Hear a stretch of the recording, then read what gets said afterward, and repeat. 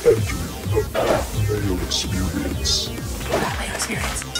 That Mayo experience. That Mayo experience. Experience. Welcome to another edition of the Dog or Pass podcast. This for UFC Fight Night Lincoln, Gaethje versus James Vick. I'm your host, Paul Shaughnessy, joined in studio, as always, by Cody Saftic. Off of our, I don't want to say MMA-cation, because there's plenty of MMA during the little break in the Solid UFC action MMA. here. There was PFL, Oh, yeah. there was Bellator, Baby. there was a bunch of other things going on. So like we weren't deprived at all, but there was no DraftKings action. Yeah, that is true. On any That of is those true. things. You can't play any, no lineups to be had for the last 3 weeks, but we're getting back into it now. Well, it's good that we have DraftKings back, no doubt about it. But the thing with that PFL card and the Bellator is it just seemed like if you had any ability to grapple whatsoever, for the most part, mostly on that PFL card, you were getting the victory. There was tons of money to be made. And now we come right back to UFC Lincoln where, hey, we got UFC back in town, but geez, this is a tough card, Paul. So very looking forward to breaking it down with you. All right, before we get to it, we have winners from 3 weeks ago. Jeez, long that time. we haven't announced. They actually should already have their money in their account right now. So we have P. Frank, longtime fan of the show. You should have an extra $20 in your account as of at least right now. If you hear this and you haven't figured it out yet, money should actually already be there. And we have J Lovelady 25. Congratulations to P. Frank and J Lovelady 25. Your last 3 weeks ago's winners. Enjoy the $20, but hopefully we give you some hot picks and you can make a little more money using said $20 to enter some lineups. So we have another giveaway this week, and I'm handing it over to you. How do they win money this week? Well, the thing is, when you're looking at an MMA card, it's like, okay, what's a guarantee on this card that people can, kind of give their answer towards? And one guarantee, when you have Justin Gaethje on the card, is that he will absorb a tremendous amount of punishment. We've seen him get hit as little as 91 significant times and as many as 174. So I want to know, what is your guess? It doesn't matter if he wins or loses. How many times will Justin Gaethje get hit? I would say in the head, but let's just go significant strikes total landed on one Justin Gaethje. Wow.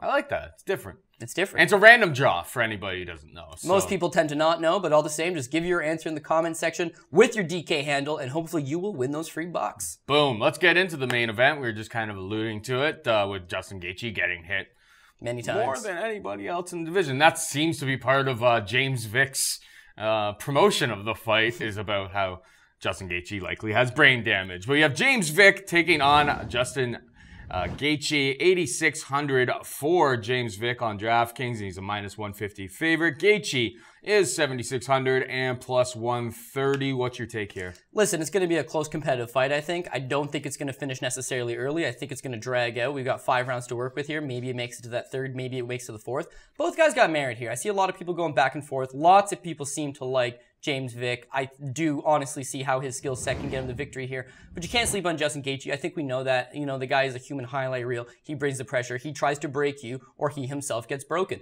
We've seen in his last 2 fights that he himself got broken. But when you look at Eddie Alves and Dustin Poirier, these are 2 of the top 5 lightweights in the entire world. And I'm not saying James Vick's not at that level, but we've got to be careful giving him favorite status here and then, backing him and putting a bunch of money on it. The 2 ways I see this playing out is obviously being 6'3" and having that range, that's going to be a problem for Justin Gaethje. Justin Gaethje typically stands right in front of his opponent, and he don't mind getting hit. A lot of the time he's standing at bay, Paul, he's not doing anything. He absorbs the punches, tries to counter. That's not going to bode well whatsoever against James Vick. If you look at the 20 career opponents that Justin Gaethje has faced, the tallest man he's ever fought was 5'11". Most of his opponents generally fall into that 5'8" range. So taking on his first opponent above 6 feet is not only a big deal, but 6'3" is a massive deal. So I see the jab working for James Vick. I see the range working for James Vick, that length working for James Vick. But the flip side to that, Justin Gaethje is going to try to close that distance, and I think the leg kick's going to be a big problem for James Vick. With taller opponents, we see this especially. The leg kicks are a problem. If you've got a shorter opponent comes out there and he kicks down, he chops down that tree, so to speak. I know that's a cliche saying, but that's the way to get to these taller opponents, especially with James Vick, is that he likes to backpedal. He's a good counterpuncher, and even though he's so rangy, eventually his opponents say, fuck it, I need to close the distance, and they'll move forward. So he's very adequate at moving backwards, backpedaling, and hitting them. But that's where you can steal some rounds against him. His last fight against Francisco Trinaldo, he's up 2 rounds. But in that 3rd round, dude, he's just running away for the most part. I don't like to see that. I can see competent judges scoring the fight in the other direction because of that, that a lot of that moving backwards. But also, I think you go down to that fight with Beneil Dariush as a real indication of what someone who's aggressive, who's got a kicking game, who can enter the pocket and hit this guy. And something, we've seen James Vick, he's got a hell of a chin. We've seen him get dropped in the past. He got knocked down twice against Nick Hine, took them very well. The fight with Dariush, it's a short left hand, the first one that kind of discombobulates him, puts him down. He gets up. By all, he seems like he recovers, but he gets rocked twice more in that fight and eventually obviously gets TKO'd. So that's someone that's aggressive. These other guys, for the most part, they're trying to outpoint him from distance. They're not going out there and marching forward, closing the gap, pushing him up against the cage, working him, and that's all things that Gaethje can do. So I think the first couple rounds are going to be competitive. By the 3rd and 4th, I just feel like that the leg kick game is going to start to pile up. All of a sudden, you're going to have James Vick, who's a more stationary target. And when you're tall and you stand straight up and you're worried about the leg kicks, so your hands start to drop, that's when that big right hand's going to come over the top. That's when a big left hand's going to stun him.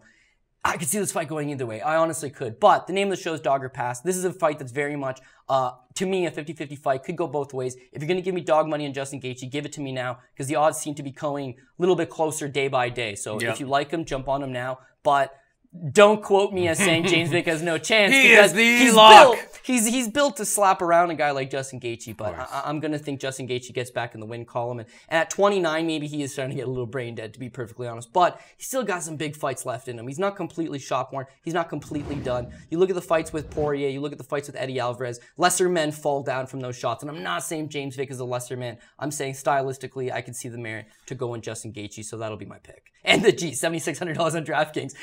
His basement is pretty high, I should say. I mean, if he gets beaten, he's going down the 3rd or 4th round. He's going to land a tremendous amount of shots in those exchanges. Last point, sorry to cut you off. I know you haven't really said anything much. Anything. I know, so we got to get your point. People always say that I cut you off. I know. My absolute last point on it is that Justin Gaethje has scored over 100 significant strikes in his last 3 fights. His 3 UFC appearances, he's scored over 100 significant strikes. James Vick in 10 pro UFC fights has never scored more than 91 significant strikes. So if you're looking at punch output, it's all Gaethje. Yeah. And for that reason, I think he doubles him up on the numbers. And eventually he gets the victory. So that's the pick. It's like you read my play sheet here. That's you have a play sheet? Well, no, I'm just saying you read my playbook in terms of what I was thinking in this fight. Like, I know that Justin Gaethje has taken a lot of damage and he's gotten knocked out a bunch of times against the top guys in the world, but I think he can compete again here. He has kind of led people to believe that maybe he goes to some of his wrestling here. I don't think I really trust Justin Gaethje to follow a game plan like that. This guy's a warrior. This guy moves forward, but I think in doing that, he makes a tremendous DraftKings play at 7,600. This guy, win or lose, is going to be throwing up a bunch of output unless he gets finished in the first round, which is not out of the question. But the last 2 guys that have knocked him out have had to put him through the ringer. Exactly. So does he get punched out in the first round? It's MMA. I suppose it could happen. But you take Michael Johnson's best shot in the first round, and you eat it, and you just look at his performances. If you're going to beat this guy, you got to pack a lunch and go to war with him. And I just haven't seen that from James Vick, so I don't know if he can handle it. Interesting that you do say that that you think this goes late into the rounds, because actually Vegas has the under is getting steamed to the minus right now. It's minus 140 for the under 2.5 rounds and plus 120 over 2.5 rounds. So there's actually there's value if you think it's going to go into, if we're going to see a round 3. There's value in that play. Listen, only one of these guys has been finished before round 3 before, and that's James Vick, who got taken down in the very first round against Beneil Dariush. So if I'm betting the under, I'm betting Justin Gaethje to win the under. If I'm betting the under with James Vick, that's where I start to think, if Vick's going to win the fight, he's going to have to do what Poirier did. He's going to move and backwards, just style on this guy. Yeah. There's also no denying that Eddie Alvarez has power, and there's no denying that Dustin Poirier has power. And I'm not saying James Vick doesn't have power,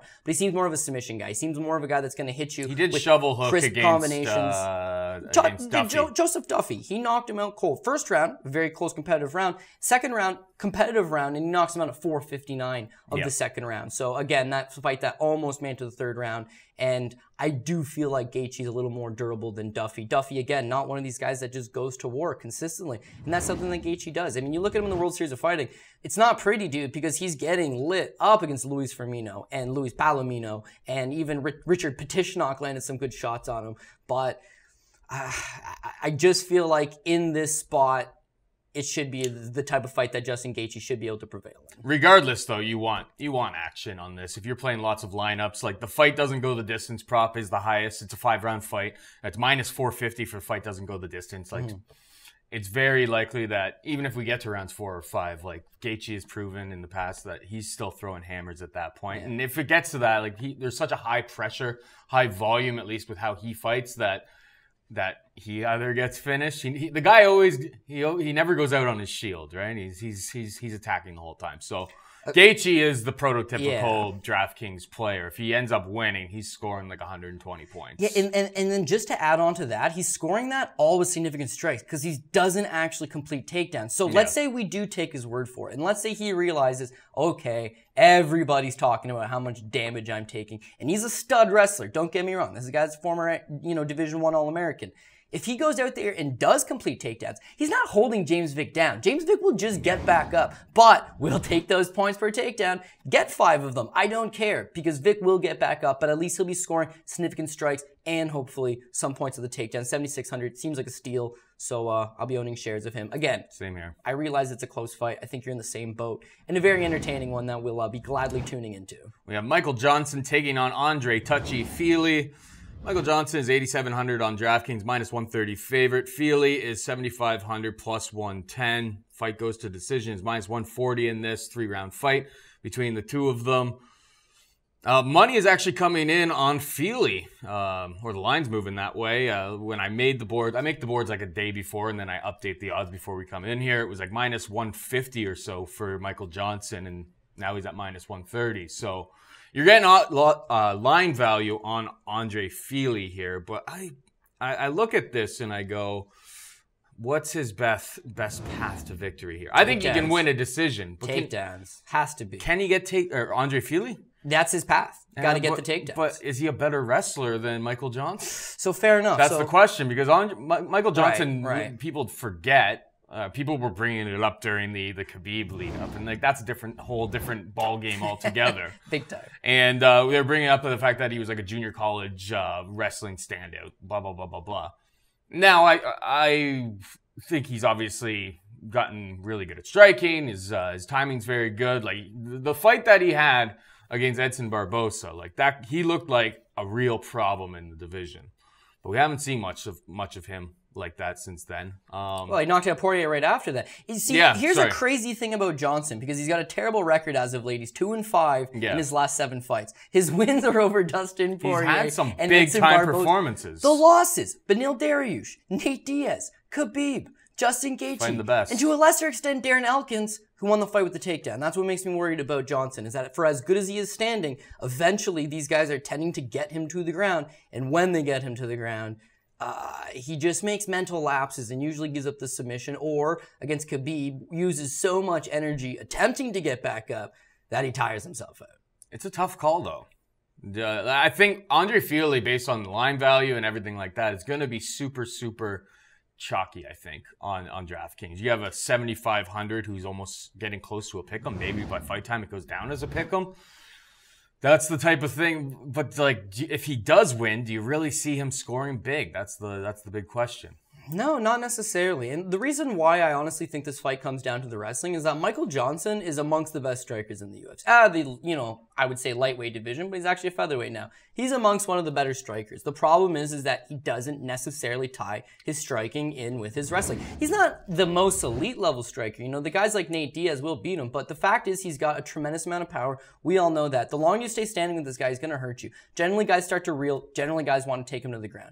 Andre Fili's 2 fights ago, he takes on Artem Lobov. This is a walk in the park. Everybody in the UFC and their mama are calling for a fight with Artem Lobov because everybody wants a piece of that action. It just seems like a winnable fight for the majority of the roster. So Andre Fili gets the Lobov fight. And one thing that I noticed is that Lobov's beating him in the striking exchanges. It's the fact that he's able to take Lobov down. In that 3rd round, there's a moment where it's like, oh no, Lobov's coming on strong here, and Fili looks like he's tired, looks like he's a little bit, weary-eyed. Maybe he's starting to get worried in here. But the takedown's just there for him. And as a result, he beats Lobov, no questions asked. The next fight against Dennis Bermudez, I lost that fight because I went with Dennis Bermudez. The reasoning there was that Dennis Bermudez is a better wrestler than Andre Fili. He's going to keep the fight standing. And standing, Fili's got a couple flashy tricks in the sleeve. He's got a nice little high kick. He's got a nice little straight left. He's competent, but he wants to ultimately get the fight to the ground. He doesn't fit the mold of an alpha male fighter because he's a little bit taller than the rest of them, but the game plan's still the same. Box this guy up a little bit, try to get him to the ground. I didn't think he'd be able to get Bermudez to the ground, but he scores 3 nice takedowns, Paul.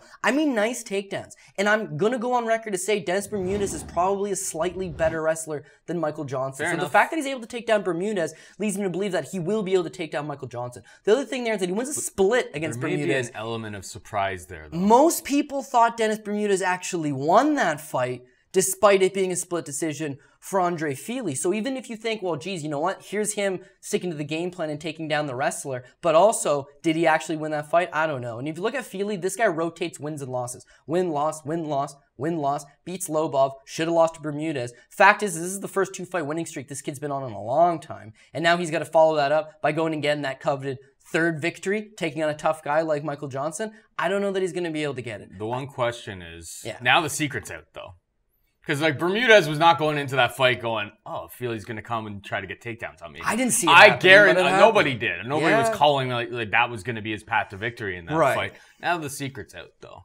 That may change things a little bit. That changes Michael Johnson's preparations for this fight, doesn't it? See, normally I would agree, but Michael Johnson's got fairly low ring IQ. And what I mean by that is that he generally makes lapses in judgment in the middle of the fight. Now, when you're fighting Darren Elkins, do you honestly think this fucking guy's gonna stand with you the entire time? You know the game plan. The book's already out on Darren Elkins, and he boxes him up hard the first round. He beats Darren Elkins. But in the second round, there's that opportunity. Elkins commits to the takedown. He gets him down, and this fight is done shortly thereafter. Elkins not exactly known for high-end grappling. Great wrestler, really grindy guy. But the fact that you just give up your back against Elkins, he gets choked out, I don't like that. Could Fili get the takedown, get the back, maybe get a submission? Sure. Could Fili win the first 2 rounds and just stay alive in the 3rd round? Because he is tough to knock out. I mean, Yair Rodriguez had to finger blast him and then kick him in the face in order to get the job done. The guy's got a pretty good chin. He's a pretty durable fighter. So if he goes up first 2 rounds on Michael Johnson, maybe he coasts out. But I honestly see the fight playing out as Andre Fili maybe struggles on those initial takedowns. Johnson gets the better of the striking exchanges. It's probably going to be a close fight. I do agree with the fight going the over, and that's minus 140, so that's something that I'd be very interested in. But fight goes the distance, and I'm thinking Michael Johnson gets the nod. So fair enough. Again, this is a card full of close fights, and we're going to talk about that. But path to victory for Andre Fili is get those takedowns. Path to victory for Michael Johnson is sprawl and brawl this guy, and I do think that that's probably the better path. I'm going to take Michael Johnson. The 8,700, I think I can find some better value. He's going to be low owned, I'll tell you that much. I think I can find some better value because we know how much power this guy's got, but I don't see that first round knockout materializing. I agree 100%. Let's move on. We got Angela Hill taking on Courtney Casey. Angela Hill is 8,500 on DraftKings on a minus 140 favorite. Courtney Casey 7,700 and plus 120. Fight goes to decision, minus 435.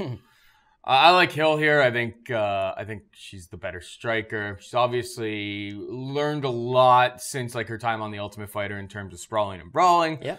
I think she's taking on better grapplers than Courtney Casey to my Olivia Souza and some other people. Fair enough. Along the way. I think she's able to sprawl and brawl here. We saw Casey kind of lose to Felice Herrig on the feet. It was a very, very razor close fight, but close fight. Michelle Watterson fight was very close too. Yeah, she's always in close fights. I think Hill is the better striker here. The only question in terms of the fight going to decision, now we're looking at DraftKings. We go, is Hill going to get enough volume in this fight to even warrant rostering her? And that's the real question. Her last 2 fights, she scored over 100 significant strikes, and she's paid off a pretty amount as far as DraftKings points go. So, yeah, if you think she's going to go out there and style on Courtney Casey Sanchez, then she could definitely get that value. Sanchez has been in some wars before. She fought Felice Herrig. That fight, except for outside of one takedown late in the first round for Felice Herrig, generally took place standing. She outstruck Felice Herrig in all 3 of those rounds, loses the decision. So here's a striking match that on paper, she's actually outlanding Felice Herrig. Her hands are really not all that bad, but she loses the decision. So you go from that to the fight with Michelle Watterson, who you're twice the size of Michelle Watterson, and this girl's taking you down. Now, she threatens all of the submission attempts off of her back, but for the most part, Michelle Waterson's on top of her, and she loses yet another split decision. It's really easy to now look at this girl's record and think 2-fight losing streak, both by split decision. I think Angela Hill gets the job done, but I think there is some merit on Courtney Casey. I like a lot of the favorites in these spots. Angela Hill is likely going to be my final pick, but I'm also kind of leaning towards a pass on this because Sanchez, first and foremost, is much better on the ground than Angela Hill. By Casey now. Pardon? I think there's trouble in paradise. I think she just goes by Casey. Well, I think they're still married, but she just kept her maiden name. So I don't know what it is. But okay, let's just call her Courtney Casey. Courtney Casey is better on the ground than Angela Hill is. But Courtney Casey does not commit to takedowns. In fact, she has not taken down an opponent since Christina Stanciu. Your girl, just joking. I know you all used to rib on her. Outside of that, dude, she doesn't take girls down. She had to rely on Ronda Marcos taking her down to get the submission. And for the most part, she just wants to stay standing. I think she's a better technical boxer than Angela Hill is. Her problem is that she's very slow, she's very plodding, and she stands right in front of you. So girls that are a little more athletic than her, that cut angles, they can move around and they'll just beat her to the punch. And Angela Hill should be able to just piece away at her. The one thing that gets me with this fight is that mental toughness, I'm going with Courtney Casey. This girl's big, she's rugged, she's 5'7". She trains out of the MMA lab, which is known for, their durability and that type of style that just allows you to keep marching forward. With Angela Hill, she's more of a finesse Muay Thai fighter. She likes to move a lot, she likes to stick a move and, pop out that jab, pop out that right hand. But look at the Nina Ansarov fight. Nina Ansarov's kind of matching her with striking totals. And there becomes a point in that fight where, it's still within a realm of possibility for Angela Hill to turn up to that next notch and win this fight, but she allows herself to just get bullied a little bit by Ansarov. And I feel like Casey's going to be able to do that. Casey did not fight poorly in her last 2 fights against Felice Herrig and Michelle Waterson. She just comes up on the short end of a split decision. This fight, if it hits the ground, which I don't really think it's going to hit the ground, it's going to be Casey's wheelhouse. If she's on her back, she's better on their back. If she's on top, she's got a good shot of maybe submitting a girl like Angela Hill. If it stays standing, yeah, she's probably going to get hit more, but she'll do more significant damage. She doesn't do much on the feet, that's the problem. So she's got to get... I feel like she hits hard for the division. When she scores big on DraftKings, it's because she's got the fight to the ground, and she finds the submission like she did against Marcos. But she scored 91 significant strikes standing against Felice Herrig. Right? Really? Yes. So that fight, in the second round, she lands 31 significant strikes. In the third round, she lands 31 significant strikes. In the first round, it's like 28. So her output actually sits pretty consistent. She doesn't really seem to have cardio issues. I know back in the day, like the Calderwood fight, short notice, she gasses out. She didn't look fantastic in her early run in the UFC. And you know what? She doesn't look fantastic now. But those type of durable fighters are going to give people problems. And in a card full of favorites that we like favorites, Angela Hill's the kind of person that eventually has these moments where she don't look as good as we're giving her credit for. And, maybe Courtney Casey is going to be one of those girls that, as an underdog here, plus 120, not exactly giant odds by any stretch. Anyways, like I said, to start off this little breakdown, I'm kind of leaning towards Angela Hill just because I think she gets the higher numbers and will win a close decision. But it's largely kind of a pass for me. I think I avoid this fight on DraftKings. I think I avoid this fight on the money line. If I'm going to bet anything, it could be the smallest little sprinkle on Hill by decision, but I see the danger in Casey, and I don't know that I want to fall into that trap. Next up, we got Brian Barberena taking on Jake Ellenberger. Brian Barberena is 9,500 on DraftKings and a minus 490 favorite. Jake Ellenberger is 6,700 and plus 390. Brian Barberena by knockout is minus 137. Fight goes to decision is plus 190. Vegas is telling you that Jake is getting slept again now in front of all of his hometown. It's not just Vegas telling you that. It's pretty much everybody everybody is telling you that's talking about it is pointing to the obvious It's tough fact. to trust Jake Ellenberger at this point. It's nearly impossible. It's basically impossible. But I think the line seems a little bit out of hand here. It's a little bit wider than I would be willing to. It just smells like the apple pie is about to get shit on. And I've always been a supporter of Barberena. We picked him against Sage when he was a big underdog. Yeah, he's done us good. I didn't see it coming against Warley Alves. The guy just digs deep. I had him there too. Yeah, you did. The guy just digs deep. He's a grinder. We were talking about John Crouch in the MMA lab. Yeah. Like, this guy is the prototypical guy from that gym. He's just super, super hardworking. He's a grinder. He's not flashy. He doesn't look the part of being like a jacked up fighter or anything like that. Yeah. But the guy's tough. But I don't know. 5 to 1 just seems a little bit wide to me. But I guess if you're playing lots of lineups, like you're gonna need some Brian Barberena because Jake's chin is shot. You look at a guy like Takanori Gomi, and he had 5 straight UFC losses, and then he lost one on Ryzen. He finally wins one against Melvin Gillard, who's also done 8-fight losing in streak. his career. But like some of these guys, it's just like they get finished. They get finished in the first round. If you don't have some of it, you're gonna pay, especially in big DraftKings contests. So, of the guys at the top of the board here, I think Barberena. If I'm gonna pay up for anybody, he's the guy that I am paying up for in DraftKings contests. But maybe Jake has one left in him. I'm not vying for it. I'm not trusting it. I'm not betting for Barberena at 5 to 1. That's all I'm saying. I just feel like the one that he probably had left in the chamber is when they beat Matt Brown. Spectacular fight for him in that he, beats a very durable TKO is a durable guy like Matt Brown. But again, Matt Brown's soft in the body, and that is a body kick finish. And there's no denying that Ellenberger was rocked in that fight as he's rocked in most of his fights. His chin's just not there anymore.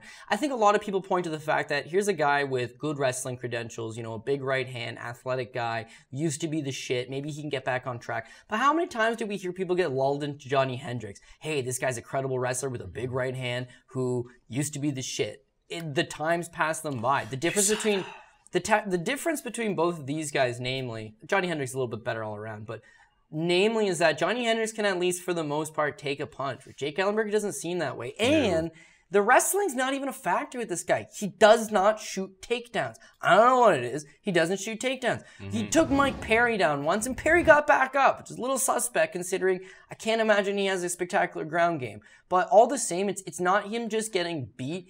It's him getting beat in spectacular fashion. The Perry elbow to the face, one of the most devastating knockouts in recent memory. And then following that with Ben Saunders. Again, I picked Ben Saunders largely based on the fact that, he's not great, but Jake Ellenberger is shot. Yeah. I didn't see a body finish. I honestly could not have predicted that he was just going to knee him in the body and fold him. But all the same, that's what you get when you have a shot fighter. He's on a terrible run right now.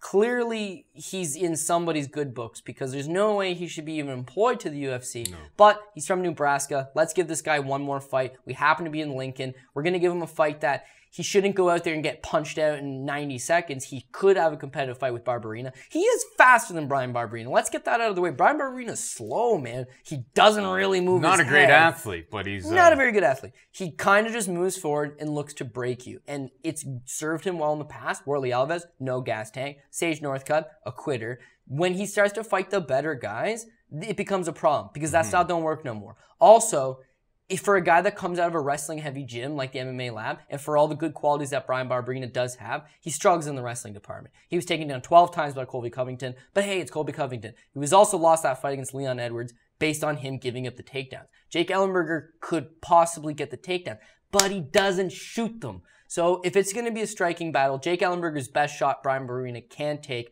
Brian Barberena's best shot, Jake Ellenberger cannot take. They're going to go to, I'm not going to say war because Jake Ellenberger knows better than to go to war. But look at it when he's clinched up with Perry. That's when he's taking some damage. And Brian Barberena likes to clinch up and dish out those little shovel hooks from the clinch. Single collar tie, feed you the right hand. If it's at distance, what is Ellenberger? Ellenberger's not a combo puncher. And that's what you got to do against Barberena. You got to hit him with 2 or 3 and then get out. Even though this guy's faster and a better athlete, he's not going to do that. He's going to wind up on the one big punch, because that's generally what he does, and I just feel like volume's going to go towards Brian Barberena. This guy, at his best, can score 100 significant strikes. He landed 100 against Warley Alves, because once Warley started to get a little tired, he sensed that he'd put the foot on the gas. If you're going to beat him, you got to take him down, and I don't think Ellenberger's going to do that. The line, you're right. Minus 500, I don't know. You know why you and I like Brian Barberena so much? Because you generally get some good value on the guy. I don't know that I love him. Now the books in the last little few Jake Ellen, the slide of the fall, I guess you would say, of Jake Ellenberger, we've seen some like relatively close to pick him, or like maybe he's a 2-to-1. 2-to-1 underdog, that type of thing. It's like the books have caught up now, and they're just like, this guy can't take a punch anymore. So it's like, whoever, you got to put anybody in this spot, and Jake Ellenberger was going to be an underdog. And maybe he should be because of his inability to take damage, but like, it's really crazy seeing such a wide number. in a Brian Barberena fight because the guy fights close fights. Yeah. Here's one for you. It's the daily double of greasy theories. Okay, here you go. Number 1, Brian Barberena made his UFC debut beating Joe Ellenberger by TKO. Either Jake Ellenberger is going to be fired up because he wants that revenge, baby, or he's mentally defeated and is already in the fetal position waiting for Saturday night. Which one are you going to go with? I'm saying fetal position. Give me Brian Barberena. We got Davison Figuereido taking on John Moraga. Figueiredo, 8,400 on DraftKings, minus 165 favorite.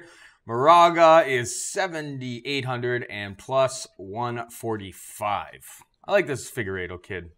He seems 30 years old, but I agree. He just kind of come out of nowhere, and he looks good. He kind of came out of nowhere, I guess. Looks but good. 14-0. Yeah. Got the goods. Got some power. Looks good coming off the bus. He's got that MMA look, with the crazy dyed hair. He looks like and I believe this is like his first first fight stateside. So it's like could affect him. Which could affect him. This guy it could be bad for him. It could be good, but I think this is like the right type of fight for the UFC to set up for him. Against a perennial top 10 guy in this division, probably a guy who's getting transitioned into being a gatekeeper of this division. We've seen he looks good right now, actually. We've seen guys like the Russian. Yeah, but Bulatov. God, that cost me money. And Moraga, it's like if you beat Moraga, you're legit. Yeah, you deserve to be up here. So we'll see what we can get from Figueiredo. He's been a great DraftKings scorer so far in his career. It's tough, though. How good is his takedown defense when he gets to the ground? We've seen him kind of ball out on people on the feet, and all of these fights have been in Brazil against lesser competition. If Moraga starts just going for takedowns or finds a guillotine at some point, how does Figueiredo react to that? I'm not 100% sure. That's why it makes it tough to bet on Figueiredo in this spot. But I think I do like him as a DraftKings play at 8,400. Like when we were talking about Angela Hill, it's just like, well, Figueiredo, if he wins, if he beats Moraga, I think his pressure style, his aggressive style of fighting lends more to being a high-scoring play here. So it's a tough spot for the guy. I think he's a decent GPP play on DraftKings. I'm interested to hear your take, though. Yeah, I mean, it's hard to think GPP play, big GPP play, when you got flyweights. Because, again, John Moraga is a guy that has not been finished a whole lot. When he is getting finished, he's getting his nose literally put to the side of his face from John Dodson. But, again, these situations don't really occur all the time. He is a tough gatekeeper type fighter. His last 3 fights, I mean, he's won them all. The Babulatov fight, I mean, you could say lucky punch, but damn, what a hell of a lucky punch to land, man, because that's a big win for you. But Wilson Hayes, following up on that, Wilson Hayes has got a lot of merit to him. This guy is a strong BJJ stylist. Grappling game is phenomenal. We've seen him just chew up wrestlers before, just based on the ground game. And it just seems like Moraga had his number. Moraga goes out there, he does what he has to do, and it makes you realize with old Johnny is that, hey, he's a well-rounded guy. Former Arizona State University wrestler. He's got the wrestling. He's got good power in his hands for 125 pounds, and he's a guy that takes the punches and, rolls with it. He stays in your face. He can stay in your face anyways. He's not the most aggressive guy, but he's been tying together good game plans, getting the victories. With Figueiredo, I believe Figueiredo gets the victory. I believe that the striking is better than John Moraga. He should be able to back up John Moraga. He should be able to land more telling shots. But it's going to come down to his takedown defense. And even more so than that, Paul, it's going to come down to who's actually physically sitting there watching this fight, scoring it. I believe this fight to go to the decision, and it's going to matter to what style pleases you as a judge. Because Figueiredo's fight with Jared Brooks, I mean, if you want to talk about a contentious fight, this is him getting taken down multiple times. This is 85% of people scoring the fight for Jared Brooks based on the takedowns. And we happen to be in Brazil. It's in Brazil. But I saw some people validating the fact that when Brooks got the fight to the ground, he couldn't do nothing. Figueiredo generally neutralized him. And in fact, he's the one that's kind of hitting you from the bottom. He's a little more active from the bottom. When the fight stays standing, he's a better striker than you. Then he gets dumped back down again. How do you score that? I don't know. In America, I think that the wrestling and the being on top is going to score more. So if that exact same fight with Jared Brooks happens in Lincoln, Nebraska, Jared Brooks is getting his hand raised. Probably. And if John Moraga goes out there and uses his wrestling the way that he actually could use his wrestling, he's going to be on top of Figueiredo. He's going to probably just use his counter grappling to not get submitted, win a couple of the rounds, and get a close decision. that would lead me to believe to try to avoid this one. The minus 145 on Moraga, tempting considering I have a lot of favorites. I need some dogs. This is a dog that has some merit. Figuereido at 14-0, we haven't really seen the glaring issue in his game, but maybe it's wrestling. And if it is wrestling and Moraga has another good game plan, which he follows to a T, then wrestling could be the problem here. So I'm largely going to avoid this fight. But again, I'm getting sucked into the fact that another guy from the MMA lab. Yeah, and you talked about the fact that Gatekeeper, if you beat him, you're legit, right? And with Figuereido, we don't know if he's legit. If he wins this fight, we'll know. But we don't know yet. It's true. And so that makes it a big test. I don't want to say it's a coin flip because if I was setting the line, I would set Figuereido as a minus 145 favorite, minus 165, kind of close enough. He's the better striker. Fight goes to decision is minus 140. I'm in on that. It's actually not too, if you like it to go to decision, that's a decent price there. Do you remember Matheus Nicolau versus John Moraga? And Matheus Nicolau actually popped steroids, and it was a split decision. This fight, in my mind, plays out very similar. Nicolau keeps the fight standing, fends off the takedowns when he can, keeps it striking, and just does a little bit more. But that fight was also in Brazil, and one guy tested positive for steroids, and it wasn't John Moraga. So it's a tough fight to break down. Yep. We got Eric Anders taking on Tim Williams. Eric Anders, most expensive guy on DraftKings. He's $9,700.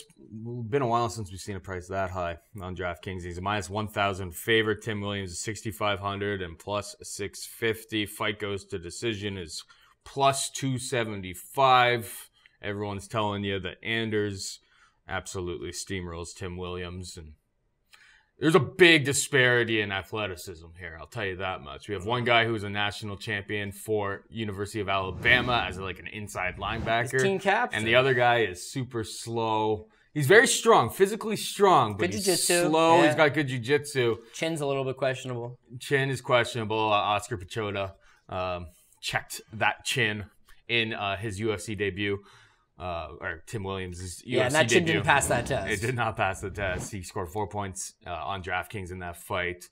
But we were talking about before we came on air, and Eric Anders against Lyoto Machida in Brazil. I thought he won that fight. I thought he kind of got robbed. But the fact of the matter is that he didn't do very much. He didn't look like he was. What was the word that I'm looking for? He wasn't attacking. He wasn't. He had no he had no desire to go out there and switch the fight into the second gear. I get it. Yeah, I actually agree with that assessment. So $9,700 paying up for a guy. Maybe the bright lights got him. It was his first main event. He's taking on a former champion, a legend in Lyoto Machida. And obviously they have set this fight back up for Eric Anders to get back on track. But $9,700, it makes it very hard for roster construction. Like when you're paying up for him, you're digging deep on some of these other guys in this on this card. So I don't know. I don't know if I'm going to be. I may just fade Anders and hope that he doesn't become the top scorer, which is kind of scary. But I think that's my general play here, just because the price is just too much. I know that Jake Ellenberger's chin is really bad. And I know that Bryan Barberena pushes a pace. So Bryan Barberena doesn't necessarily have to finish early to pay off his price tag. I think Anders, based on the type of volume that we typically see from him, he needs to finish in the first round to pay off $9,700. Yeah, if you're going to pay the $9,700 for this guy, you need the first round knockout. And boy, oh boy, wouldn't it be awesome if he could knock him down a couple times and Williams could get back up prior to then going down. Well, you would need that because, yeah, the takedowns are there for Anders too. He could take down Williams all day if he wants to take down Williams.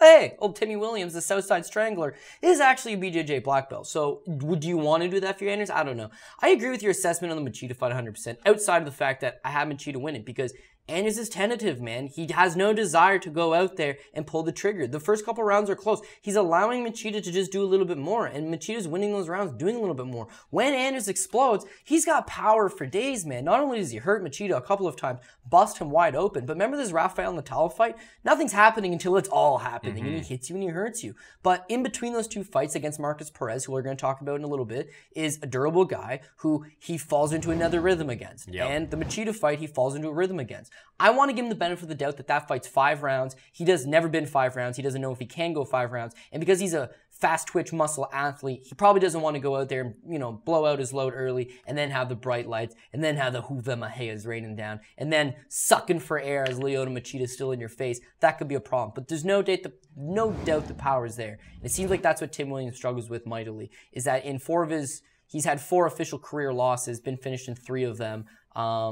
When guys put the pressure on him, that they're bigger, physical, more stronger guys, stronger or more stronger. That's good sentence structure.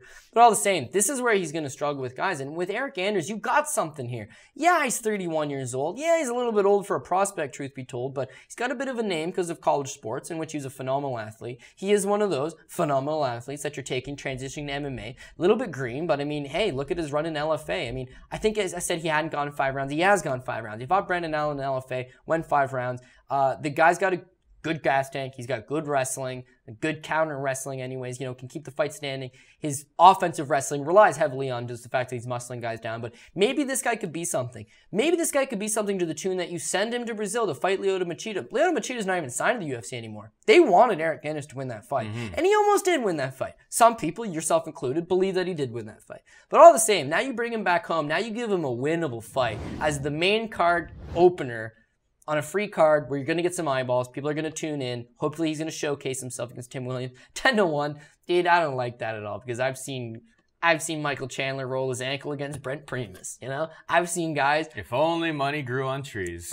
John Jones is literally about 3 seconds away from giving his UFC title to Chael Sonnen on a broken toe.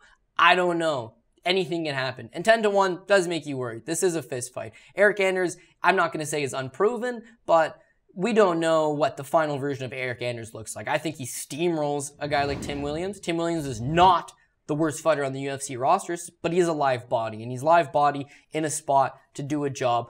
Pechoda hit him with the head kick, and it completely Pechoda just hits him. And Pechoda's a grappler, by the way. I mean, he's a jiu-jitsu guy. Eric Anders is a power puncher. He's athletic. He closes the distance well. He puts knuckles on chins, and generally guys go down. Tim Williams just hasn't shown enough durability to make me believe that he's going to last a prolonged period of time.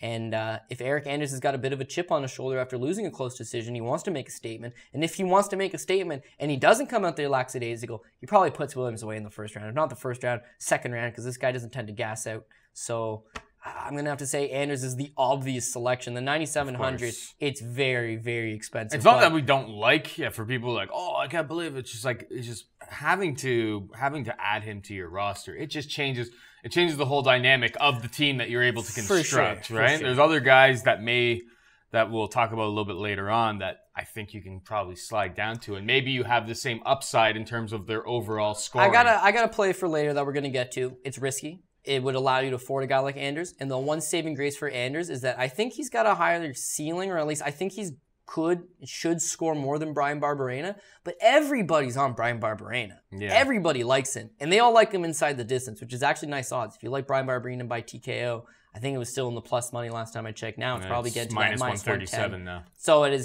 starting to get steam. Yeah. But that just goes to prove the point that everybody likes Brian Barberena to finish. Everyone's just like, Jake's chin is gone. Doesn't matter who he's fighting. So if you've got an extra $200 and you can pay up to Eric Anders, which an extra $200 on a card like this is a lot. Mm-hmm. If you can pay up to Eric Anders, he's going to be less owned, and he can score just as many, if not more.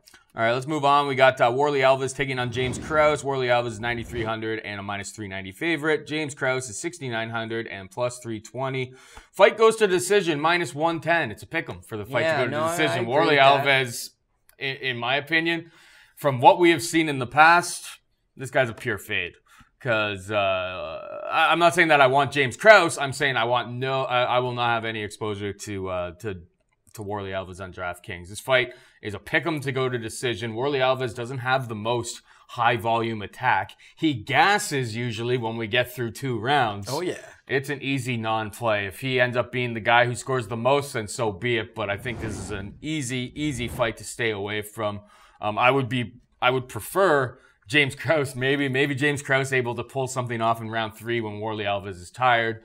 I know that I think in Alves' last fight, he did look like he had a little bit of an improved gas tank, but like it's still there. I'm not convinced that he has fixed all of that. If James Krause is able to keep a high pace against this guy, not get caught in a guillotine. That's a risk. It's a risk. Of course, but I don't think James Krause is going to be going for too many takedowns here. Jesse I think Taylor he stays caught him at in a distance and guillotine. he tries to strike with him. Yeah. And I think, James Krause would be my preferred play here. By no means do I like him. I think my straight-up pick would be Warlley Alves to win, but it's easy to stay away from Warlley Alves at 9,300 here. At 9,300, I don't want Warlley Alves. At minus 390, I don't really want Warlley Alves, but do I think Warlley Alves wins the fight? Yeah. This is the kind of fight that James Krause struggles with. James Krause has got some size at 155, 170, not physical enough. Yeah, he's on a 2-fight winning streak, but I don't think he's looked particularly all that good. And I feel like Warlley Alves can take his best shots and he'll move forward. He's a power guy. That's all he does. You're right. He's not a combo hitter.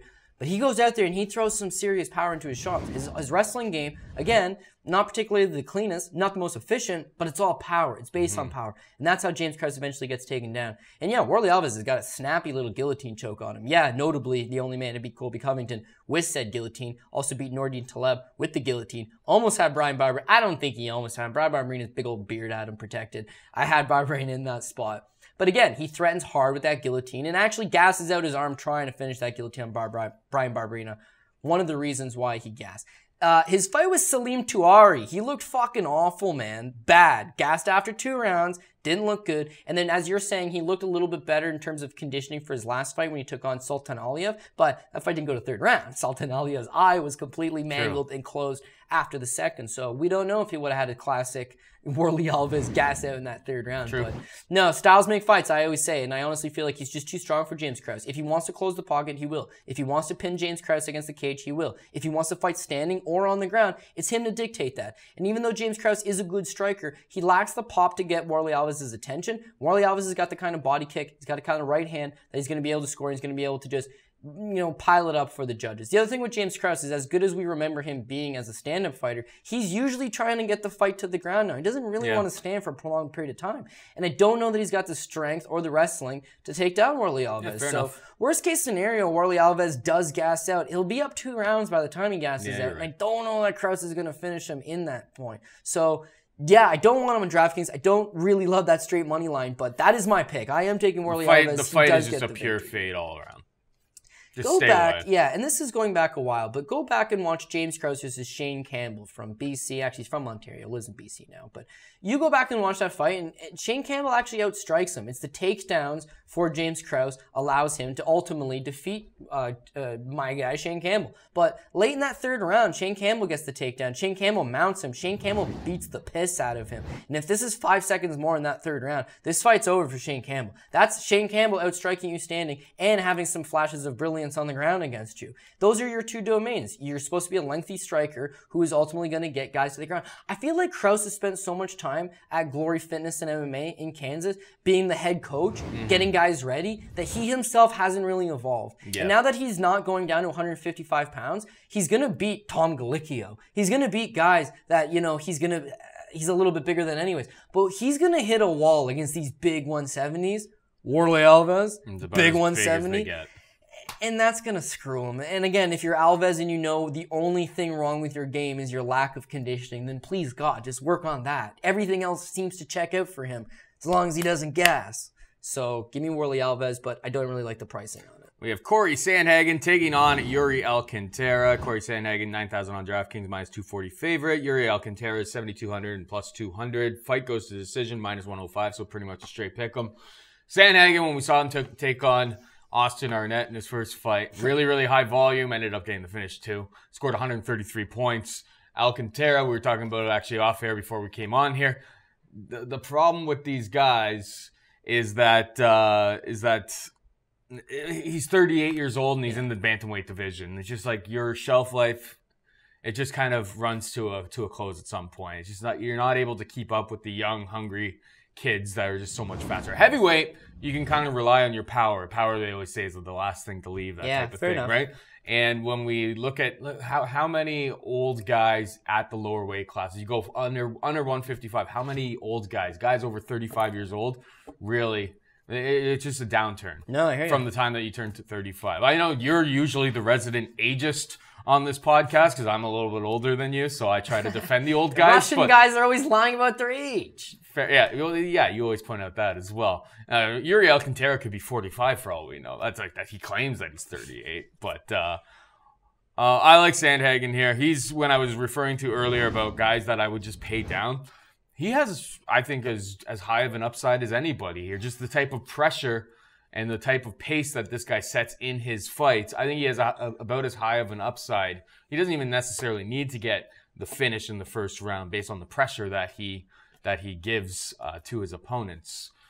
I think at 9,000, he's an easy guy to slot into your roster. He could even be the top guy on your roster. Then you can go a little bit more of a balanced approach. Right. Rather, when you pay up for Barberena or you pay up for Anders, you got to find the underdogs, and you got to find the underdogs that hit big to really cash. Whereas Sandhagen, I think his floor is probably a little bit lower because he could get caught in a submission. Yuri is pretty crafty, and that's usually how he catches people, and that's how he wins in his old age now.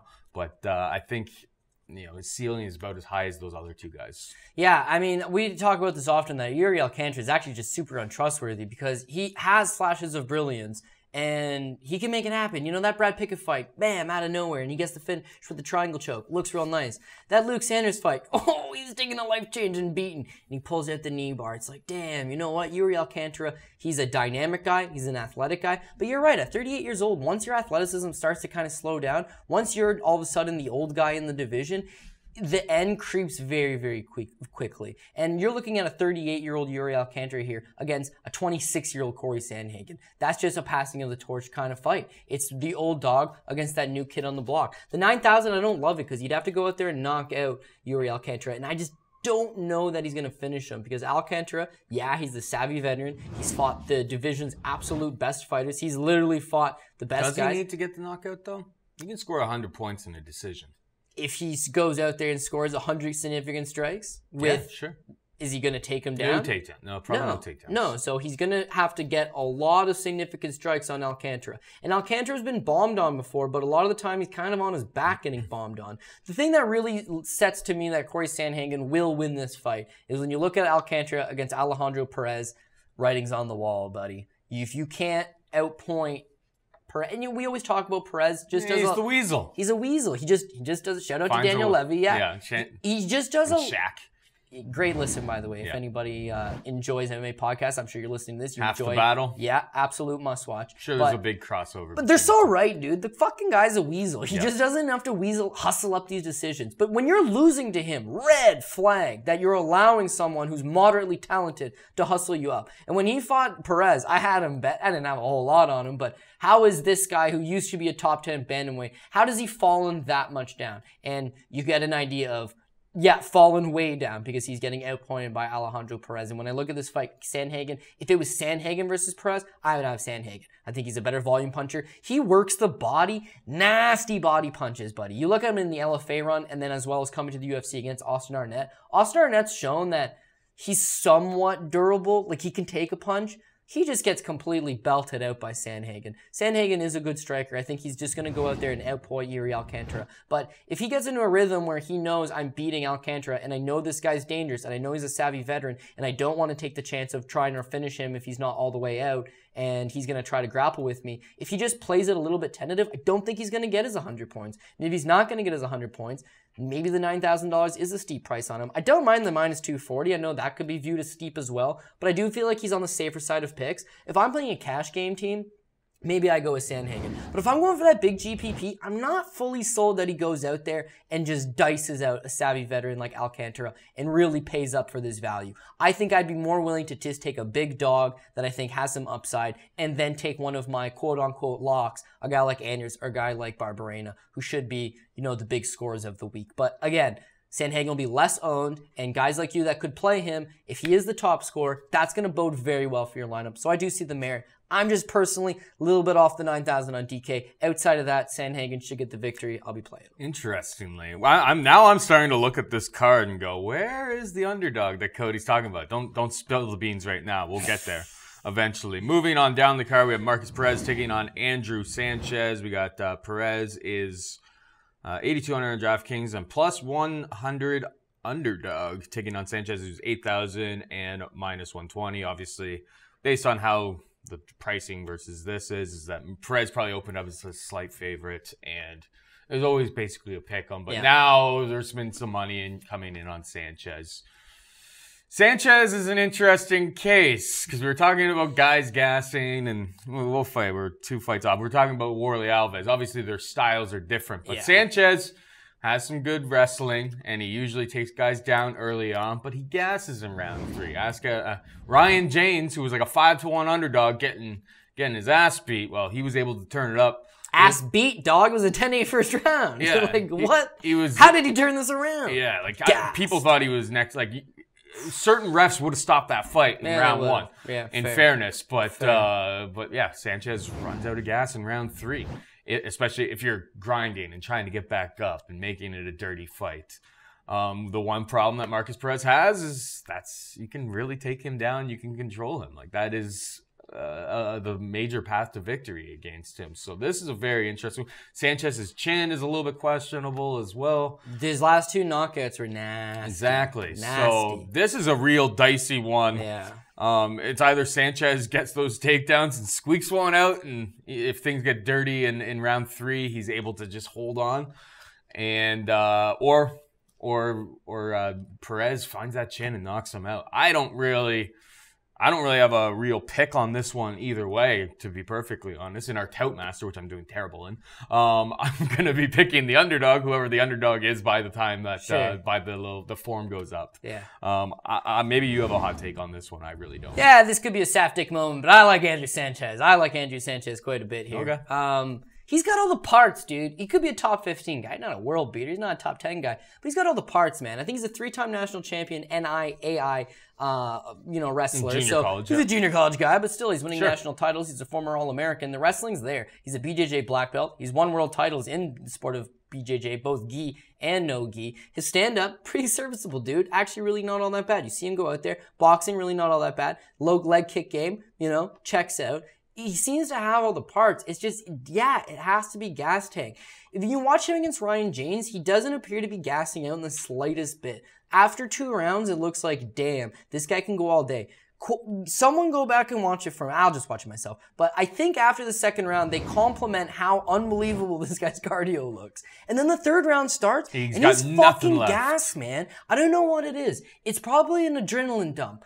It's probably the fact that I'm off 2 rounds, really excited, and then he's just like, oh god. Yeah, but he also burnt himself trying to finish James because he sees the finish there and he goes after it and he bombs on him, and that takes a lot out of you. So you give him a pass. The Anthony Smith fight. First of all, Anthony Smith is kicking some fucking serious ass right now at 205 pounds. Andrew Sanchez gives him everything that he can handle, but he just gasses out again. And then when you're fighting a dangerous guy and you're tired, bad recipe. James is not even considered really that dangerous, but you're a punching bag when you're tired, and this is an MMA fight against a professional who's been training for 8 to 12 weeks to take your head off. They're ready to go. If you gas out, it's a big problem, and that's what's kind of happened to him in his last 2 fights. Outside of that, it's all there. When I look at this Marcus Perez fight, he's going to take Marcus Perez down. I'm fairly certain of that. When he's on the ground, he's better on the ground. Even though Perez is, a decent grappler himself and has some nice little submissions, got a big win over Ian Hessinch back in his LFA days with the submission, so that's a big victory.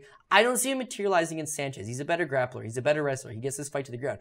The one issue is that, well, Marcus Perez actually showed some durability against Anders, right? He's flopping around a little bit, but Anders is hitting him. Anders is grounding him. Anders is pounding on him, and he takes it. And after 2 rounds, he's still there. So I think Sanchez does get the takedowns. I think Sanchez does pound on him. But after 2 rounds, I think this fight's going the distance, personally. I think Perez is going to be able to last. I think Sanchez is going to dictate the action. He's going to win. But it's going to go 3. And if it goes 3, the 3rd round is usually where he blows it. So I'm willingly saying I think this fight goes into deep waters. And deep waters is where Andrew Sanchez has typically... But you're hoping that maybe he's fixed that part of his game a little. Yes, and also when you look at him when he's at his best, when he's taking on Khalil Roundtree in the finale of The Ultimate Fighter, he doesn't gas. It's all day. All day. He just takes this guy down to the point that, remember, Khalil has to tell his mama, like, Mom, shut up! Because she's like, get up, Khalil, He's getting ridden like a small pony. His nickname is the War Horse. So I guess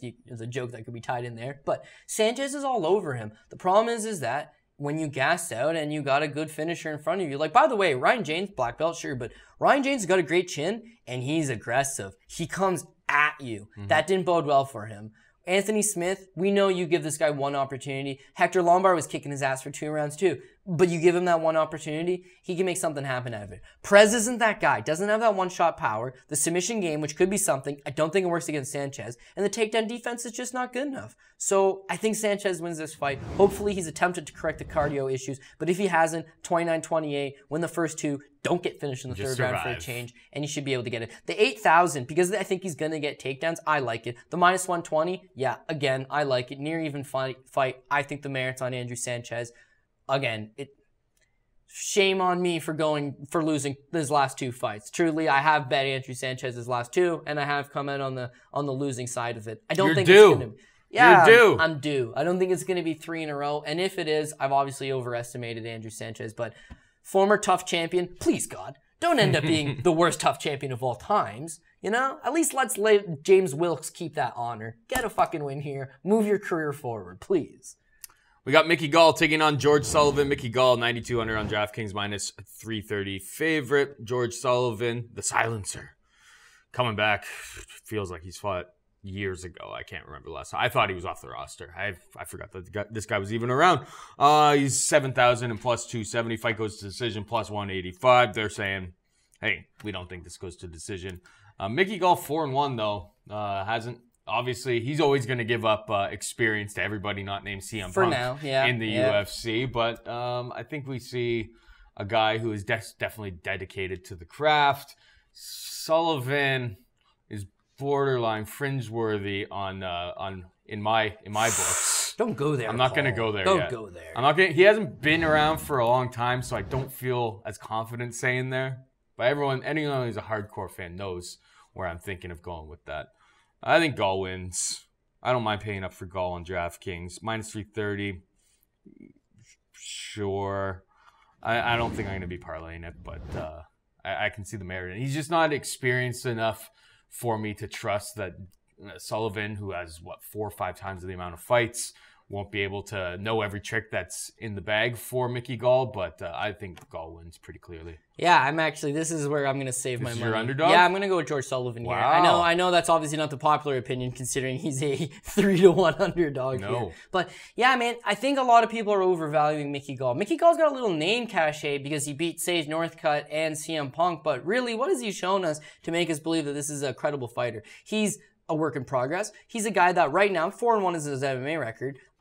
He could have fought a guy like Sage Northcutt, a guy like CM Punk, and a guy like Mike Jackson on the regional scene. He could be fighting for LFA right now and be 4-1. And you know what they would tell him? You know what, kid? Win 3 more good fights and we'll bring you to the UFC. Yeah. I don't think he's UFC ready. I think he's a guy that got that fight with CM Punk. Now he's got a contract. Now we got to build him along. So we're trying to give him, winnable fights. But at some point, he's got to take that next step up. And he has hasn't looked particularly good. Let's go back to the Sage Northcutt fight, right? So he's 2-0 in the UFC. The Mike Jackson fight, anybody could have won that. So I give it no merit. Yeah. The CM Punk fight, anybody could have won that.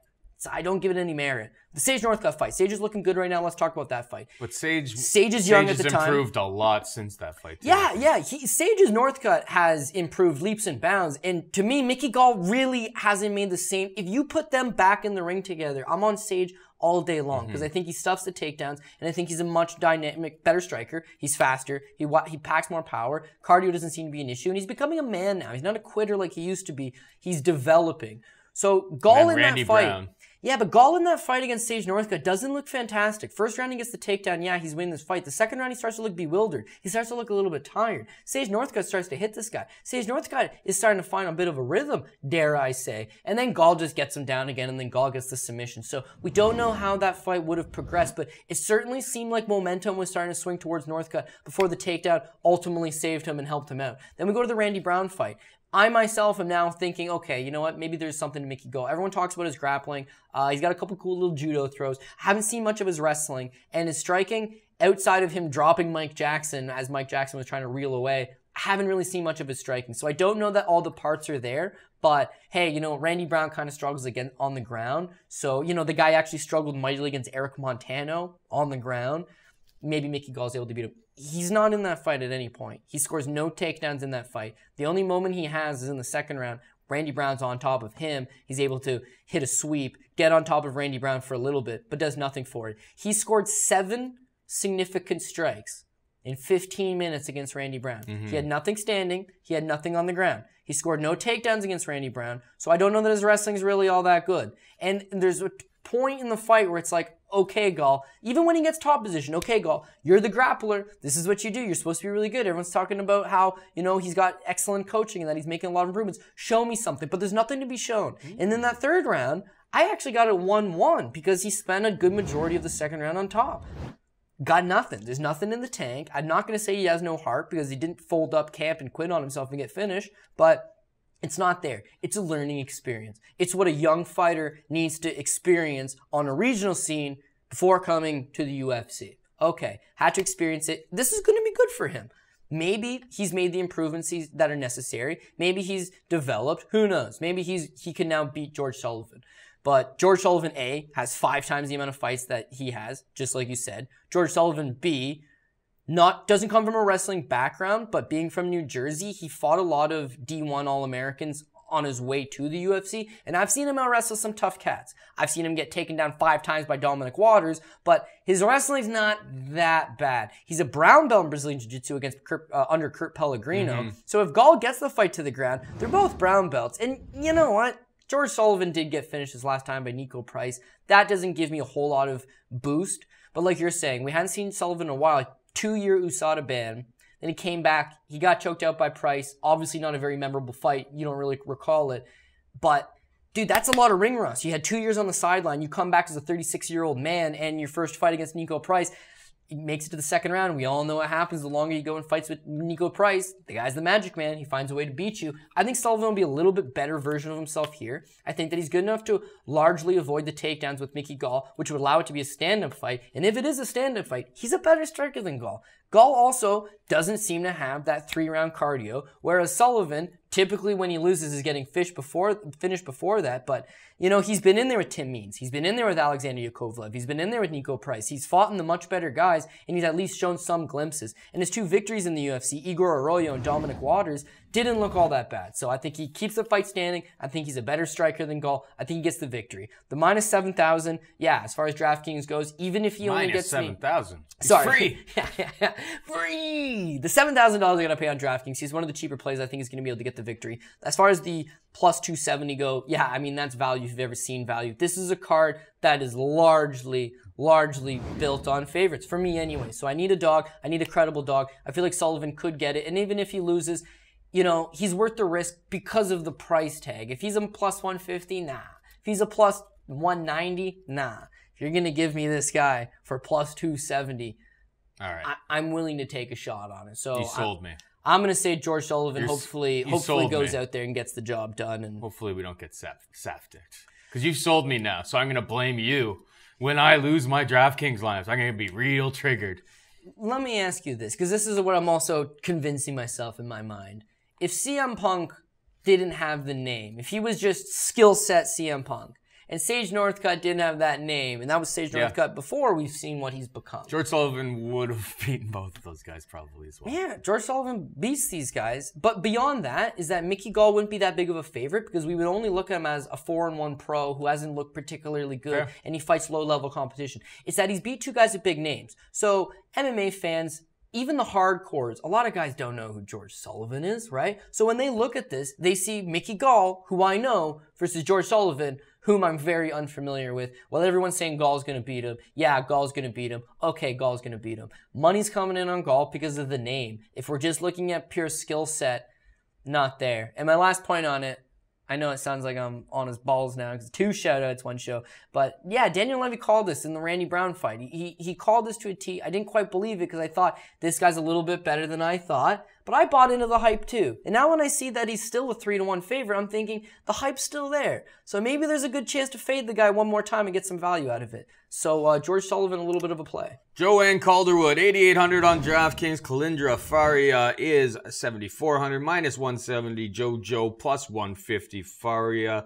Fight goes to decision, minus 400. They're saying, let's go with this fight is going 3 rounds. Do these people score either way? I think it's hard not to like the minus 170 on JoJo. I think she is the better all-around striker. I think her time at TriStar has kind of helped to round out her game as well. I like JoJo, but I do see some people out there on Faria, which scares me a little bit. I think JoJo, it almost seems too good. It seems too good to be true. I don't think very highly of Faria whatsoever. JoJo is the much more dynamic striker. I think she has a higher likelihood of getting a finish in this fight. Yeah, I'm trying to find ways to not like JoJo. I don't like 8,800 on DraftKings. I don't. Especially when we think the fight's going the distance. Exactly. Most people believe this fight to go 3 rounds. And JoJo doesn't throw nearly enough volume to really pay off that price tag, but minus 170, I do like Calderwood to get the job done here. Maybe you're thinking differently. Maybe you can talk me off the ledge on this one. Yeah, well, you know what? Let's compare this one a little bit to the Corey Sandhagen fight in that I think that the Corey Sandhagen fight's going the distance. And for the 9,000, you're talking about the fact that you think it could still be worth it because of the volume striking, right? Joanne Calderwood, you're saving $200. And you know what? The same concept largely applies here is that she probably doesn't get the finish, but the volume striking's there. You look at her last 3 fights. This is what's notable about it. The last 3 fights, right? Her last fight, she loses to Cynthia Calvillo because of the wrestling. You know, she's getting taken out, she's getting controlled. Fight before that, Jessica Andrade, she gets submitted in the first round, well, because of the ground game. The fight before that, Valerie Letourneau, that is a stand-up battle. That is a fight where Joanne Calderwood goes and scores above 100 significant strikes. This is a striker's delight. She's a 3-time European Muay Thai champion. She wants to keep the fight standing. Generally, opponents want to take her down. Back in the day in Victor, when they couldn't take her down, she butchered them. Dr. Neville, that's what they call her. JoJo Bad Mofo, that's what they used to call her in her Cage Warriors days. She's a good striker, but as she's progressed through the ranks, even in the Ultimate Fighter House, she's favored to do very good, and she loses to Rose Namajunas based on the ground game. The ground game has largely eluded her. I think going to TriStar is going to help her with that, but still, we haven't seen the immediate results because she's still losing to relatively green, one-dimensional wrestler grapplers like Cynthia Calvillo. But you're going to give her a girl here in Kalindra Faria who is not looking to go to the ground. In fact, the last time I seen her on the ground, it was a pitiful effort against Patello. So, yeah, her last outing, she gets the victory, but you know, it's going to be a stand-up battle. She wants to keep the fight standing. She's a strong, powerful girl, and Joanne Calderwood, quite honestly, that's where she makes her money, in the standard department. The other thing with Calderwood, and this is like a behind-the-curtains thing that you know about it, I know about it, but like she balloons up massively in between fights and then has to cut down to 115 pounds, generally drains herself out, shows up to the fight, doesn't really have that energy, and you don't know what you're getting out of her. She's a 50-50 fighter. When she's on, dude, she's on. When she's off, boy, oh boy, is she off. She has confidence issues, but beyond that, I think the weight cut's a large hindrance for her.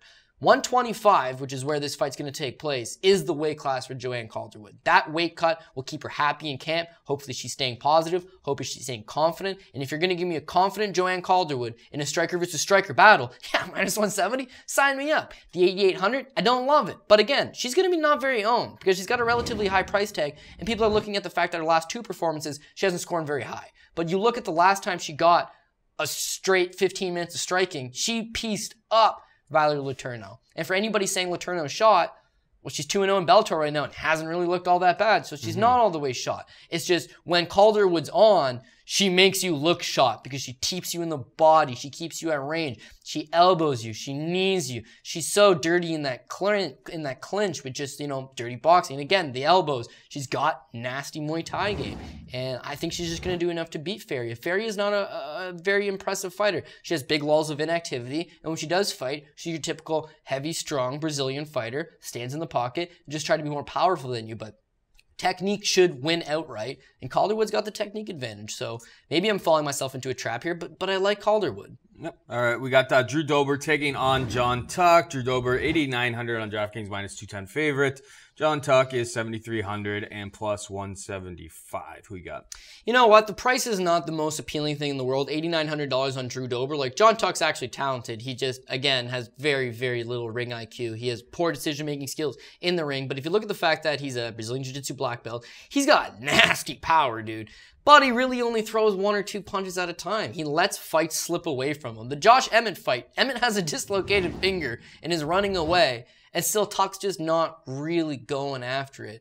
He's a very frustrating fighter. Going back to when he was on The Ultimate Fighter Season 15, bounced from the show because of an injury, but he looked like he had the goods. He's the Super Saiyan John Tuck. Looks like, hey, this is a good grappler who's an athletic, quick guy, but we talk a card with guys like Warley Alves on it. We talk a card with guys like Andrew Sanchez on it. The worst gas tank on the card is John Tuck. This guy gasses out almost guaranteed every single time. Very frustrating. And that's going to be a big problem here because he's going out there and trying to average 40 significant strikes, 50 significant strikes maybe. Drew Dober has the ability to go out and score 100 significant strikes. We've seen him do it before, namely his last fight. He goes out there and he more or less puts on a clinic. He's getting better. He's still only 29 years old. I think that sky is definitely not the limit for Drew Dober. We know what Drew Dober is, but what Drew Dober is beats this level of opposition. I don't want to say he's basically already fought John Tuck, but his last fight against Frank Camacho, let's look at the similarities here, okay? Frank Camacho and John Tuck. They're both pretty much from the island of Guam. John Tuck's like one island over, but it's basically Guam. Okay, they're both from there. Whatever, easy similarity. They're both apparently high-end BJJ black belts from the, like the Asian Pacific. Okay, they're both from Guam. They're both black belts. They both got hellacious one-punch power for the first 5 minutes, and then they gas. And that's what happens to Drew Dober. Drew Dober had a fight of the night against Frank Camacho, but he took Camacho's best punches and he kept coming and he leveled him up. He doubled him up on the significant strikes. He pushed the action. He got the victory. Even when he got hit and he got hurt, he recovered. So Tuck's best option here is catching Drew Dober, but you're going to knock out Dober? You seen the shape of Dober's head? Bring up the board for Drew Dober. Look at that thing, man. Obviously, it was built and bred into him for combat. And you know what? With all jokes aside, look at his chin. He's been knocked out 1 time in 9 years as a pro fighter, and it happened 7 years ago. So you're saying that it's a good thing, but that actually just looks like a big target. You know what? There's no shortage of chin. We always talk about John Lineker as having like the small little scrunched in face. This is the exact opposite. John Lineker, you can't hit his chin because it doesn't really exist. This he's all chin. You know what? But look at Bigfoot Silva. Obviously, before his gigantism completely wreaked havoc on his body, causing him to need TRT. Then he wasn't given said TRT, and then he could not take a punch. Yeah. But prior to that, it's like, it don't matter how big his chin is, he could take a punch. You know? What Eric Pele talked about back in the Bodog days. But this guy can take a punch. And yeah, I agree with myself on the statement that Drew Dober can take a punch. The one issue with Dober in this spot is that his last 3 losses, technically, all submission. Everett Escudero catches him in a standing guillotine, 58 seconds into the round? Don't like that. Live Obey Mercier. He gives him a go. He hurts Mercier. He gets taken down. He gets submitted. And of course, Leandro Silva. Osiris Maia absolutely butchered that one. In Brazil, terrible call. That was a screw job. Terrible call. But again, technically speaking, actually, that's a no contest, not even a loss. But at the moment of the fight, it was. If you had bet on Leandro Silva, you won that night. It's just like by the time they overturned it, we're not talking about overturning. It doesn't really matter. That night, you lose your money. That's all that really matters. I'm saying this is low-level fight. It's not like he's fighting a high-end guy. So low-level fight, it's like, okay, we're looking at what's being given to us. The submission, that could be an issue. But John Tuck has not taken an opponent down since 2014 when he took down Jake Lindsay. He doesn't have ring IQ, doesn't have a good game plan. He relies on the fact that he probably knows he hits pretty hard. And he's at an Alliance MMA. You'd think he'd be more willing to wrestle. You'd think he'd be more willing to go out there with a game plan and stick to it. But he just doesn't. He's super untrustworthy. And I got to go with Drew Dober. Drew Dober landed 145 significant strikes his last fight against Frank Camacho. He was taken down 3 times against Frank Camacho. But he's good enough now, hopefully, to get back up. And when he does get back up, pour the pressure on you. That's the way to beat John Tuck. Again, the minus 210, I really don't love it, but I understand it. The 8,900, I really think this fight's going the distance, and I think that there's better options on the card. Minus 175 for this fight to go to the distance. go to decision. Yeah, so I'm not feeling pretty Dober wide, especially if you're paying up. When we talk about other people in that price range, obviously the Calderwood fight is minus 400, go to decision. It's a women's fight. That's just the way the market is dictated these days. Fair. When we were talking about Sandhagen, that was basically a pick 'em. This one's minus 175, so it's way more likely to go to decision You know than what? the Sandhagen Alcantara fight. I agree. But with Sandhagen, you know, if it goes the distance, could get the points on the volume. With Calderwood, we truly believe this is going the distance. It's going to have to get the points on the volume. He's the same way. I see the fight going the distance, and he needs the volume. And whereas he did have 145 his last fight, and this is a very similar matchup, he could get it. Small shares on him. If I'm playing 10 teams, Dober's on 2 of them at least. But he doesn't traditionally do that very consistently. So maybe don't put all your eggs in one basket with Drew Dober. And again, you know, the submission could theoretically be there. But I think Drew Dober is one of the safer picks on the card, and I'm going to be playing him. Fair enough. We got Ronnie Yahya taking on Luke Sanders.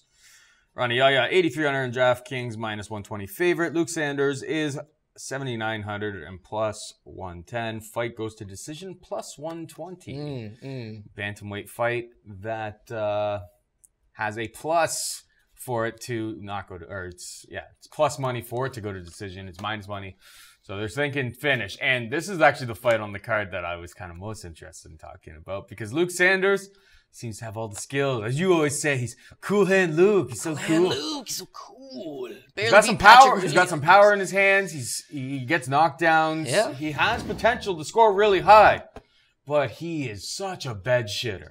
He shits the bed more than anybody. He'll be winning that fight. He's like Scoggins. And you know how much that pains me to say that Scoggins is winning the fight up until he loses it. The same thing with Luke Sanders. Everything is kind of going his way, and then he'll shit the bed. He'll screw up. He'll let his opponent, Sukumentov knocked him out.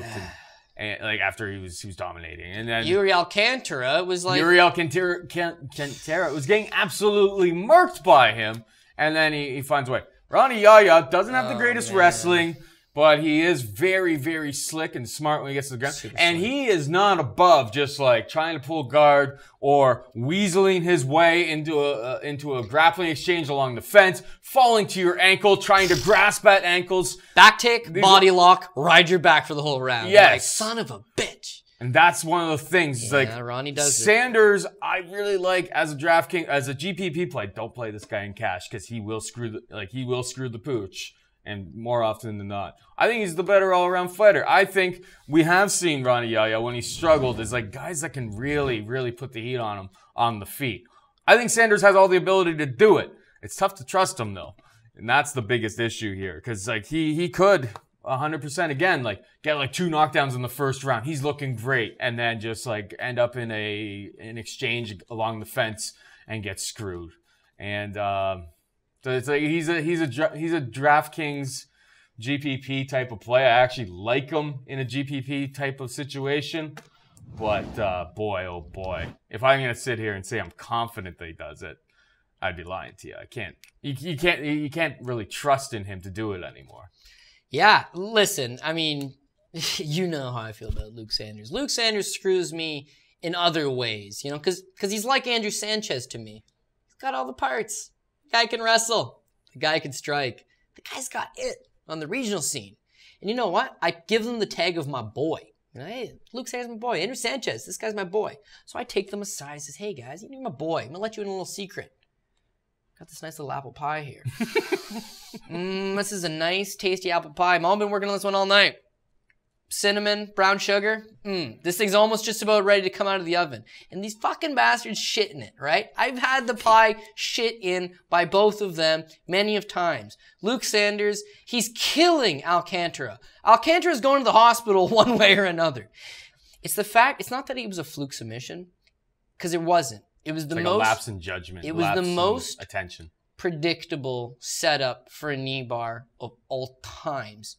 You saw it coming a mile away. I was screaming at the TV as it was happening, and he just tapped out.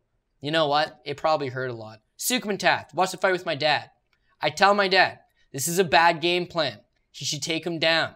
My dad says, why? He's beating him standing. Yeah. He wins the first round standing in Sukumentov. He beats him in the striking belt. But Sukumentov's one-dimensional. He can only strike. So why would you play his game when you can just take him down? Gets caught. Another lapse in judgment. Okay. Patrick Williams. I bet everything I have, baby. Let's roll it. How is he going to lose to Patrick Williams, who gives him a fight, gives him a real fight, and he wins a decision, and that's fine. The fact that you couldn't finish Patrick Williams, who's known to gas and is known to get super susceptible in the later rounds. Sanders was like 9,200, or he was over 9,000 on DraftKings that week. Like, he was a big favorite. He was supposed to deliver, and he was like the chalk bomb. Yeah, and imagine you looked at that fight strictly on numbers, okay? Because he won the decision. I think we're not arguing that, right? No. Patrick Williams outstruck him 61-59, and Patrick Williams scored the lone takedown in that fight. For sure. Right, dicey with Patrick Williams. That's a red flag. So how can I now trust this guy against Ronnie Yahya? Because, yeah, Ronnie Yahya is better grappler than Yuri Alcantara. He's former 2003. I realize it's a long time ago, but we know how good he is. He's a former ADCC champion. His grappling is top-notch. If he can't just flat-out submit you the way he can take out a guy, lower-end guys like Henry Briones, he's going to eat these guys up. But the upper echelon guys, if he can't submit you, he's just going to win a positional battle against you, man. He'll get takedowns somehow. If he doesn't get takedowns, he'll flop around until he finds a moment to take your back. Once he takes your back, you're not getting him off of you. If he's on top, you're not getting back up. Nobody gets back up when this guy's on top of you. You got to stuff the takedowns. Sanders has got the wrestling. He should be able to stuff this takedowns and beat Ronnie Yahya standing. But part of you goes back time and time again to the fact that this guy makes poor decisions. And a poor decision against Ronnie Yahya is a bad spot to be in. Ronnie Yahya is the least sexiest guy in the UFC. I'm not talking about appearance-wise, which he ranks up there anyhow. But the fights are very dog shit. You know what I mean? Yep. Maybe he finishes you. Okay. You're a lower echelon fighter. You know, it's shockingly enough, he's actually got he's on a great run. He's like a 6-1 in his last 7 in the UFC. I can't take that away from him. Most of those guys have since been released from their UFC contracts. But again, he's going out there. He's beating guys. He has a win over my boy Johnny Bedford. He's really not all that bad. He's like a fine wine at 33. You think he's so much older than that. But at 33, it's like he knows what he's doing. He's been doing this his entire adult life. And he finds ways to get the victory. But I have not gone against Luke Sanders yet, and this will not be the first time. The -120, or sorry, the dog fact that he's not really a dog. He's plus 100. It's pretty much even. The 7,900, don't really love it on DraftKings. I could find myself using it as some, some cap relief, so to speak, some salary relief. But at the same time, I think he's got to do against Ronnie Yahya exactly what Joe Soto did against Ronnie Yahya. I'm a better wrestler than you. You cannot take me down. We're going to stand. You are pretty bad standing. I'm going to batter you. I'm just going to batter you. And I know we've said this all the time, but if I was to put you on the spot, let's say this is a streeter, I'm up to you, Paul Shaughnessy, okay? You've got, we're going to put in Warley Alves, we're going to put in Andrew Sanchez, we're going to put in John Tuck, and Ronnie Yahya. Who's got the worst gas tank? Ronnie Yahya does not have cardio. He beats you on 2 rounds and loses the 3rd. His fight with Masanori Kanehara was so aggravating because he flops like a bitch because he knows he's won 2 rounds. This is how he can grind out guys that he can't just flat out submit. Maybe he can submit Luke Sanders. We've seen Sanders get submitted by lesser opponents. Maybe he can. But for my money's worth, I think Sanders keeps the fight standing, uses the wrestling, which we saw against Pat Williams. Pat Williams is a freak athlete. Pat Williams is a former, D1 wrestling standout. Pat Williams can wrestle. He stuffed those takedowns against him. Stuffed the takedowns against Ronnie Yahya and picked this guy apart. And that's the way that he can get the job done. I know you said you'd like him more on GPP than cash. I agree with that assessment in that he seems like a risky play, so why would you want him on cash? But I don't like him on GPP because I think the way to beat Yahya is be smart and don't go balls out. You could just get like a bunch of knockdown bonuses because Yahya just flops to his back every time he gets hit. I know in DraftKings, and I love DraftKings, they're not going to score that a knockdown. Well, it's on DraftKings that does it. It's fight metric. Fair. All I'm saying is how many times have we seen knockdowns not get scored as knockdowns? Josh Emmett versus Aranches, there was like 4 knockdowns credited in that, and like at least 2 of them, it was just like, no, Aranches is just trying to fall to his back so that he can maybe get one of his triangle chokes from bottom. Yeah, we've seen it before. Guys that are that much better on the ground, they don't care. They'll just throw some hot shit. They throw a lot of kicks standing because ultimately, what are you going to do? Catch a kick and follow me to the ground? What are you going to do, right? I don't mind being on my back. But when it's like a push, I don't know. They don't really count it as a clean knockdown. So essentially what we're saying here is we're grabbing our apple pies. We're putting it up near the windowsill. Yeah. We're hoping.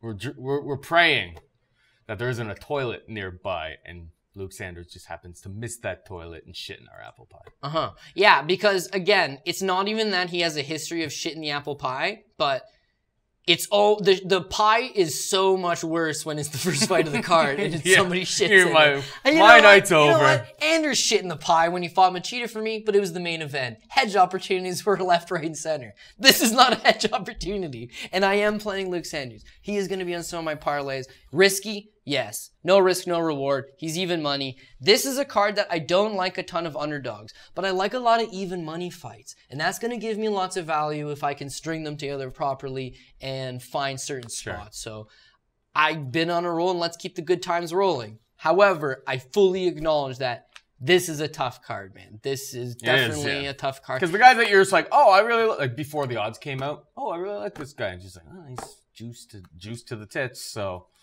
where is the value? Yeah, I think it's about picking a few little spots along the way. Like we both like Luke Sanders, Figuereido, Moraga going to decision. Don't hate that at minus 140. Those decision props are nice. You get some minus 40 on fights to go the distance that appear like they're going to go the distance. You're going to get a couple wrong here and there, but as a result, you can make that profitable. Yeah. I think I'm going to take a decent amount of overs on this card. Any other final thoughts here before we wrap her up? I don't know how long we've been going for. It feels like a long time. But about an hour and a half. Just happy to be back, man. Honestly, this is what we do best. I miss seeing your mug, and your much thinner mug, may I add. And keep the good times rolling. You shedded some LBs as well.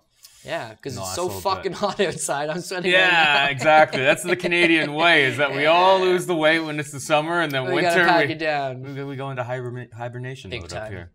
All right, that more or less wraps it up for us this week. I want to thank Cody Saftic for breaking down the fights with me and getting back into the gears here.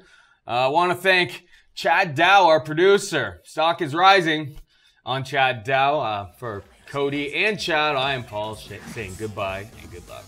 Mayo experience! Experience!